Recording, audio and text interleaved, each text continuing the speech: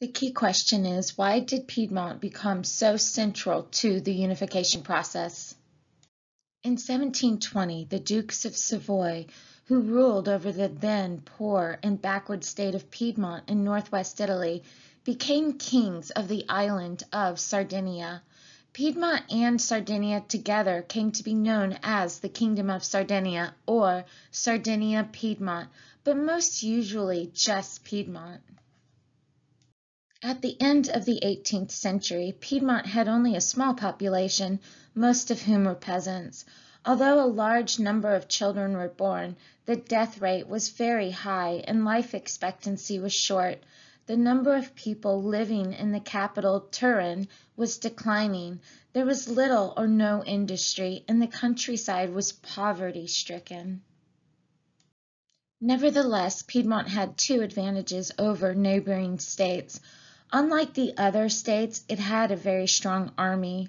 It was also well governed by an absolute monarch. The king, as head of state, made all decisions and all the laws, decided what taxes should be levied and what they should be spent on, and appointed government ministers. He alone could declare war or make peace. There was no parliament, and so the people had no share in government, no votes, and no say in what happened. At the end of the 18th century, Piedmont made an alliance with Austria. The Piedmontese royal family was closely connected by marriage with the French royal family, and this made them automatically an enemy of the French Republic, which had deposed and executed Louis XVI, and then of Napoleon. In 1792, when the French army attacked Nice and Savoy to the west of Piedmont, Austria and Piedmont declared war on France. The war went badly for the Allies, with the result that, during 1799 and again from 1802 to 1814, Piedmont was united with France. This meant that Piedmont came into very close contact with French law and French government organizations. Piedmontese schools became part of the French education system. Piedmont's young men were conscripted into the French army, and French became the language of polite society as well as of government, and the well-to-do members of society became more and more French in outlook. There was no great opposition to French rule, and the middle classes even found it to their advantage, as it provided career opportunities. In government service and in the army, they were allowed to fill posts previously reserved only for members of the nobility. Only towards the end of French occupation was there unrest and dissatisfaction, with young men setting up anti-French secret societies. In 1815, the King of Piedmont, Victor Emmanuel I, who had been in exile in Sardinia during the Napoleonic Wars, returned to Turin as one of the restored monarchs. To make himself more welcome, he abolished conscription and reduced taxation, but on his minister's advice, he announced that Piedmont was still bound by the laws made before 1800, which many considered out of date, and that these could not now be changed. Piedmont became once again an absolute monarchy. The French legal system, the Code Napoleon, was abolished along with equal justice for all. Criminal trials were no longer open or fair, the only good thing being that torture was not reintroduced. In 1819, just as local and central government were being modernized in Piedmont, alarms about the possibility of revolution led to modernization being brought to a sudden end.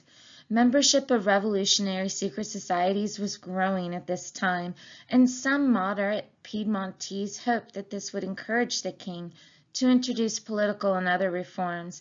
They were disappointed but not surprised, knowing that there was little chance of action by Victor Emmanuel I or his brother and heir, Charles Felix. They pinned their hopes instead on the second in line to the throne, Charles Albert. On his return to Piedmont from exile in France, where he had lived since his father died when he was only 2 years old, Charles Albert saw just how severe and oppressive Piedmont's government had become. He showed sympathy with revolutionary students injured in the riots in Turin and was known to have connections with revolutionary officers in the army. In March of 1821, the liberals appealed to him to lead a revolution. Initially, he agreed, but soon he changed his mind. While he was dithering, a revolutionary group seized the fortress of Alessandria in Genoa and established a provincial government calling itself the Kingdom of Italy and, rather foolishly, declared war on Austria. At this stage, the 62-year-old Victor Emmanuel I, tired of being pressured by revolutionary groups to grant political and social reforms, and worried by reports of new army mutinies in Turin, decided to abdicate. He left for Nice, close to the western frontier of Piedmont, as revolution spread throughout his kingdom. His heir and younger brother, Charles Felix, was away from Piedmont, and so Charles Albert seized the initiative and set up a new government and granted a new constitution. But when Charles Felix denounced him as a fraud, Charles Albert fled, and the legitimate monarch gained control of Piedmont with the aid of Austrian forces. He promptly revoked the new constitution. Only in 1831, when Charles Felix died, did Charles Albert become at last King of Piedmont. The new king's early career had been marked by contradictions, and the same pattern now reasserted itself, so that it is very difficult for historians to interpret his real aims. On the one hand, Charles Albert could give the impression of being an old-fashioned ruler. It seemed that he would be as absolute and oppressive as a monarch as Victor Emmanuel I or Charles Felix. He began his reign by signing a treaty with Austria and threatening to attack the liberal government then in power in France. He refused to pardon the political prisoners left over from the 1821 revolutions.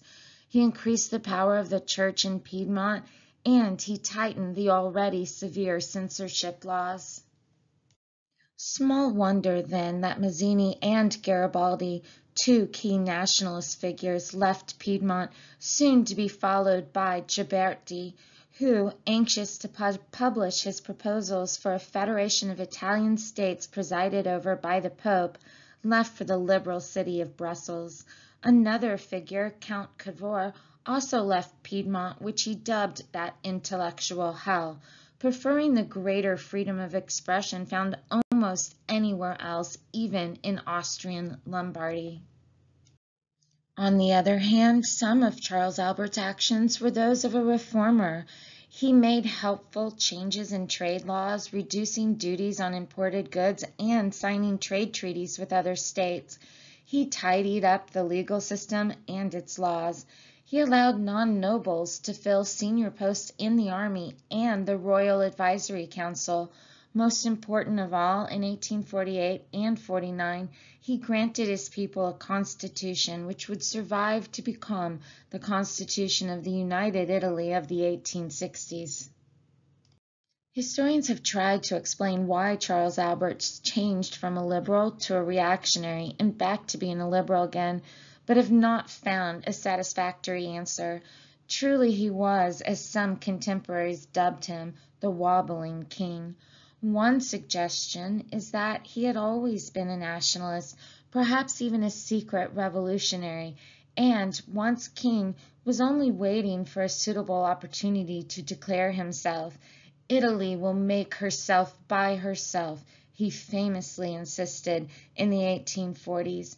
Perhaps this was his wish all along, yet this interpretation is not very convincing since several of his actions after 1831, for instance, his alliance with Austria, were reactionary.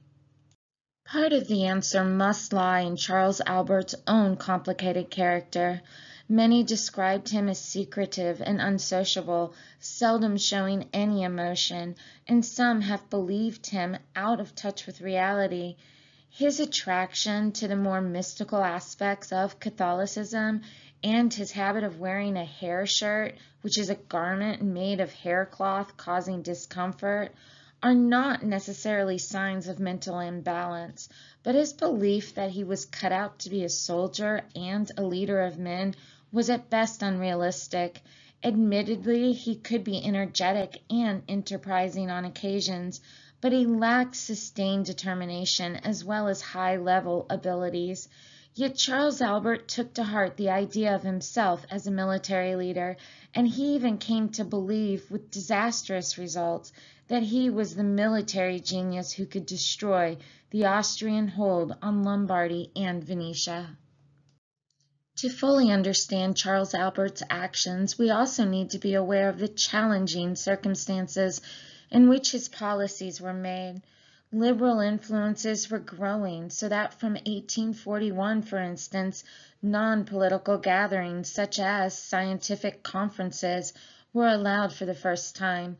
Although seemingly non-political, such meetings often helped to spread liberal and nationalist ideas. At one such Congress held in 1846, Charles Albert was referred to as the Italian leader who would drive out the foreigners, an idea which gave the king immense satisfaction. As the 1840s wore on, the pressure for liberal reforms grew. In Turin, there were peaceful demands for a constitution from a small but well-educated and outspoken middle and professional social classes. In Genoa, still smarting from the loss of its independence, and where Mazzini was a major influence, demands were more violent and revolutionary. The unrest in Turin spread, culminating in October 1847 in noisy demonstrations and threats of revolution, which persuaded Charles Albert to agree to reforms and to grant a constitution earlier in the following year. As a devout Catholic, he was probably influenced by the limited reforms recently introduced in the Papal States by Pius IX in his liberal phase. Charles Albert's general reforms were aimed at taking some of the power away from the monarchy and putting it in the hands of government officials. For instance, the police were in the future to be under the control of the Minister of the Interior. Local government was also reorganized and local councils were elected.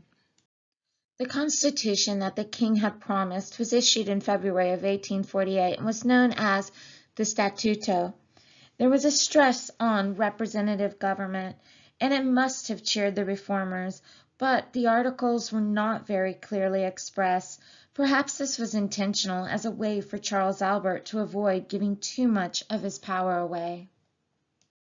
The full Statuto was published in March of 1848 and included a number of other clauses relating to legal equality for all, whatever their religion, and for equal employment opportunities. It did not lay down who would elect members of the lower chamber.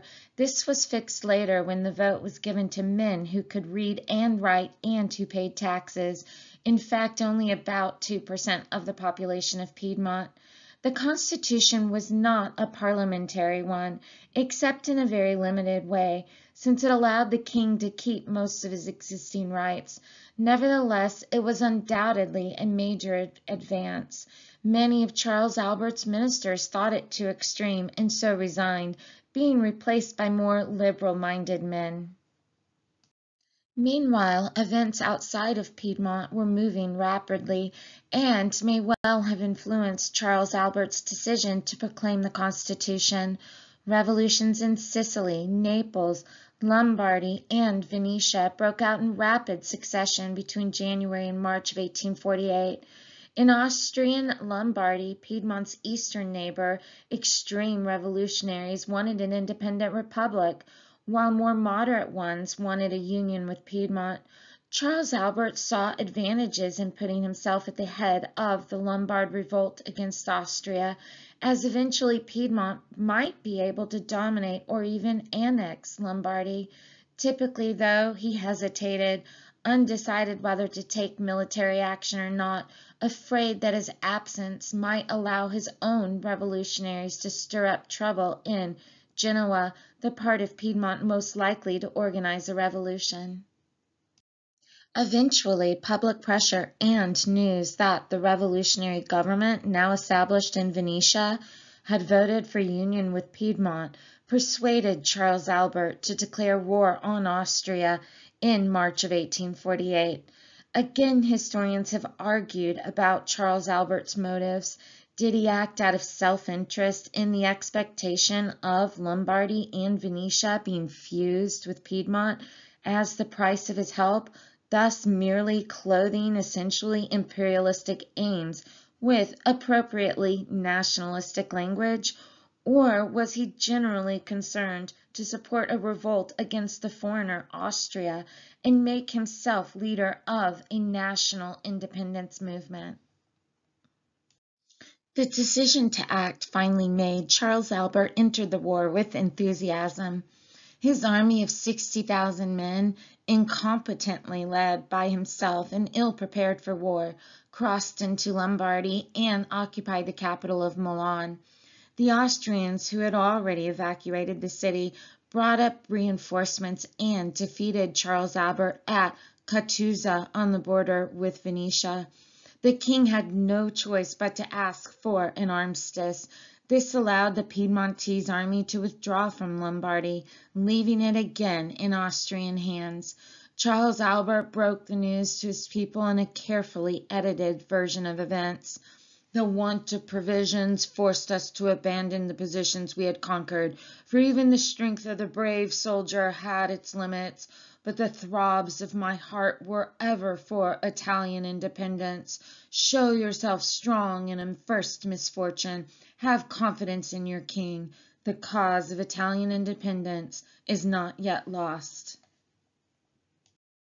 Early in 1849, having regrouped his forces and been persuaded, incorrectly, by his chief minister that Louis Napoleon, the newly elected president of the French Republic, would come to his aid if Piedmont again attacked Austria, Charles Albert re-entered the war, but with very little success as before.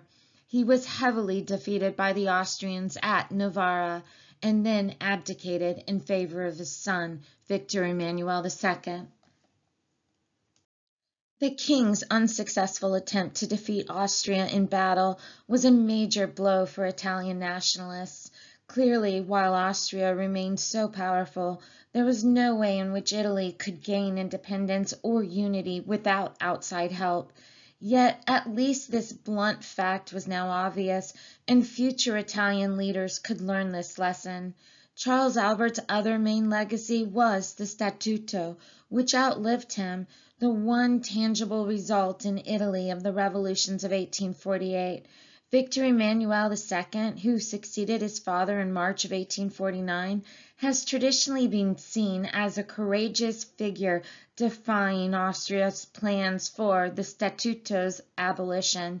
Yet most historians now think that Victor Emmanuel was not particularly anxious to keep the Constitution, but was pressured into doing so by the Austrians themselves, who feared that if he got rid of it, he would become so unpopular that not only he, but the monarchy itself, would be threatened. In Austria's eyes, anything, even a state with a moderately liberal constitution, was better than a republic.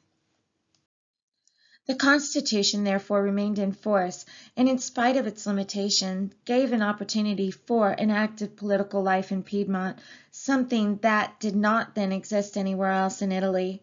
With a reasonably free press, an elected, if unrepresentative assembly, and a certain amount of civil liberty and legal equality, Piedmont attracted refugees from the rest of Italy during the next decade. This was to be a period dominated by the political leadership of Count Cavour, the military successes of Garibaldi, and the interventions of Napoleon III of France.